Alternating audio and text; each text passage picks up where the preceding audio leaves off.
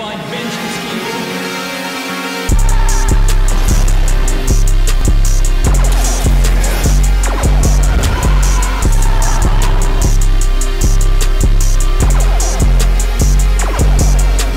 Oh, hello there. Oh yeah, you know, it's your boy ExtremeZists. So like, okay guys, so like I said guys, it's your boy ExtremeZists, and today we're going to be doing a discussion video, and today I'm going to be talking about is Shindo is really a pay-to-win game. So I've been looking at the Shindo community and also looking at YouTubers and various amount of YouTubers, and they always making discussing the video saying that Shindo is a pay-to-win game. So I'm going to be talking about like the update, the new update thoughts and stuff, and a lot of stuff like that. So this is going to be like non-scripted, so the more likely I'm going to make a little bit more mistakes, but at the same time I'm going to be like more a little bit slow and be concise with the point and trying to like get the point out to like anybody that is watching this video. And like I said, make sure you like and subscribe and click the notification bell as always, because like I said, I'm going to be doing like no commentary live streams and also helping people with grinding and stuff, and grinding for tail beasts and a bunch of things like that.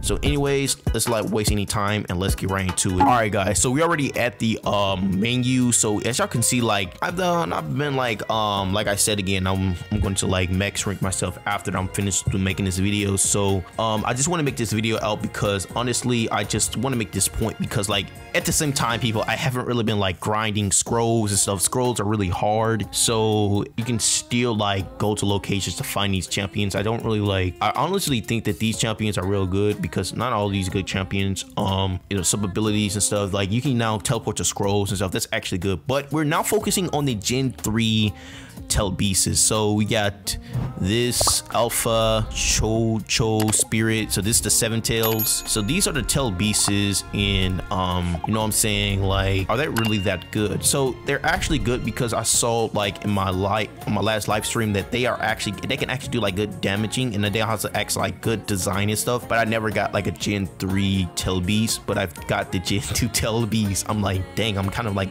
outdated. So like I was saying, so I'm gonna be looking at the let's look at the cheats. So as y'all can see people, the game is kind of pay to win, because like anytime you need like a bloodline bag, they'll like force you to buy a bloodline bag, because like if you have like a good bloodline and you're trying to get like a new bloodline, you accidentally spend it on like something that you really don't want to, but then on the top of that, then you want to get the bloodline bag. So yeah, well anyways, like you look at this, you need 50k rel coins to literally get like any type of like a bloodline. Like let me tell you something, if you go to the rel so this is not gonna be like an editing video, this is gonna be more like a focusing on points. So look at all of these bloodlines, like look at all of this. You want to get all these good bloodlines, right? Look, you have to pay for it. That's like $10. So 800 robux like in that currency will equal to 10 robux USD dollar, like $10 USD. So you need to pay like, let's say like $100. So $100 equals like 1 million rel coins if I'm not mistaken. It's more like 500k rel coin if you think about it,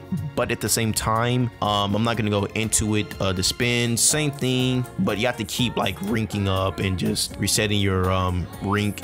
But like I said, we come here for this. So basically the Gen 3 pack is not really good in my opinion, because like during my like live stream I was like trying to get the 7 tails because they released it, but then at the same time they released the pack. Now the pack is a little bit more pricey, as y'all can think about it. It's more double than the other regular prices of the game passes, because these are worth a lot, and I'm just thinking to myself that okay, maybe I just don't really like Shindo. Like Shindo sometimes get on my last nerves.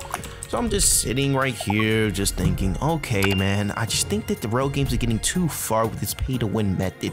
So if they keep doing this, will they ruin their game? So in my opinion, I think they could ruin their game in general, because if you think about it, not a lot of people play Shindo Life like they used to, because the game was very popular. Like Shinobi Life 2 was a popular game at its finest in its prime, but at the same time, since that copyright changed everything like 2 years ago, it started to make them to add like more different variations into the game. Like instead of calling like Kiki Genkai, they call it Bloodlines, and changing the map and changing everything, like the hidden Leaf Village and stuff like that in that nature. So now that the game is like revamped and stuff, and now the game is coming more unbalanced because of this Bloodlines and also like the mechanics and stuff like Arena X, and it's just so annoying because at the same time, that's why I don't do Arena X, because it's just too much, because I can't really like make a full good moveset. Like my moveset is already trash. Like I got a champion, I use mud, I use 2 strong fire elements and Y, the last element for Yang, and also a bloodline from my Forge Rin Goku, and yeah,